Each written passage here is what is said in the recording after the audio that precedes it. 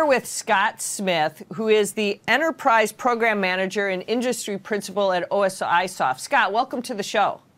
Thank you, Peggy. Glad to be here. So, Scott, let's talk a little bit about the building energy kind of efficiency side of things when we talk about smart cities. There's been a lot of discussion about how effective it's been, and we want to really move towards that. I guess my question is, besides all the discussion of how fast we're moving, are we really moving as quickly to getting more energy efficient buildings and building automation like we talk about, or are we really not getting there as quickly as we talk, or what's the reality about where we are right now?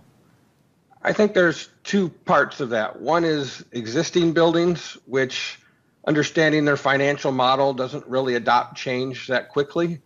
But when you look at new construction, you do see a heavier influence on some of these smart technologies and energy efficiencies solely for sound financial reasons.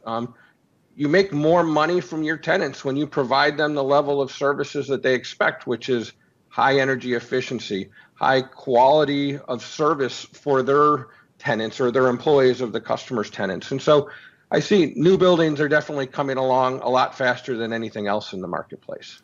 So when we look at, like, when we're talking about contractors, what should they actually be thinking about, and how can they better position themselves in this smart cities market to be more effective and understand how they're going to play a critical role in how we're developing these smart cities? Well, I think there's several areas of technology in the construction industry you need to focus on, especially in that design phase. And that is, what type of technologies make sense for that building. I'm going to give you a few examples. Like, I live in Texas, and we have a great grocery store chain here called H-E-B. And when you look at their mission, their purpose, which is providing food and access, and I've seen them lose power recently. It's changed their business model where they have not just backup generation, but they have real full off-grid capabilities around full generation.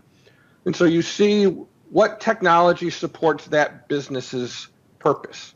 EVs are simple. Those are growing technologies. Solar is a growing technology to be able to provide some capacity off grid. Things like light harvesting are growing, as well as window tinting and other technologies. So it depends if it's an office space to a retail space, but there's different technologies for different footprints. So are you describing it as it should be more economic, or is it really more energy efficiency? Because you described kind of two things there, so it's kind of interesting the way you talked about it just now. I have a view. I mean, we're all altruistic and want to be energy efficient, so don't get me wrong. But at the end of the day, a business makes financial decisions for their purpose. And the two actually meet today. I mean, buying solar, if you did it 10 years ago, was so unaffordable. There wasn't a great financial model unless you have a lot of credits. But today, it pays itself back. Window harvesting, newer technology, but pays itself back. So I think you take into account, does it have a financial value to your tenant or you as a construction company or a building owner? But it serves the efficiency and sustainability model. So I think they're hand in hand, but we make decisions based on our bottom line as a business today. So where are we talking about the ROI overall? I mean, how do we justify that, and where do we find that ROI? It's going to change based on square footage and use cases.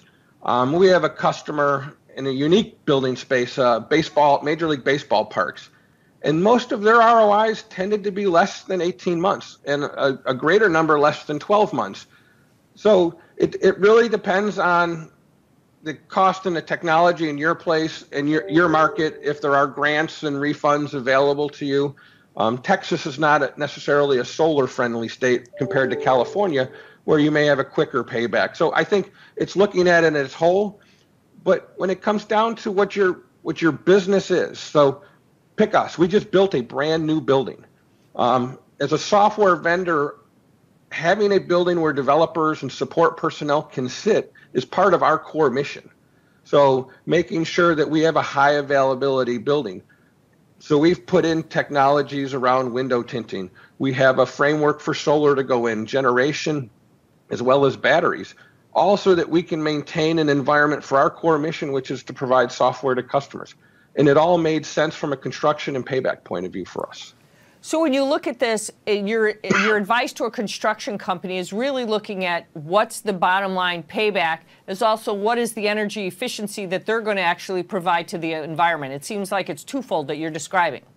I think it is twofold, but I think it's from a customer point of view, we're a vendor to others, right? And what is something that our customers ask us? Are you energy efficiency? Do you have recycling programs? Do you have a sustainability officer? Those are things that even our vendors want to hold us accountable to. So it's important to our business as well to meet that demand. But I think from a construction point of view, it's a balance. I think as a construction company, you need to know your customer and the market they serve, and to find mutually agreeable solutions that bring apart that sustainable answer and provide value to both people, both companies. Scott, I appreciate you spending time with us today. Scott Smith from OSIsoft, thank you so much for all your time. Thank you very much. Appreciate it. All right, well, that's all the time we have today, but stick around. We've got so much more to come right here on Construct Tech TV.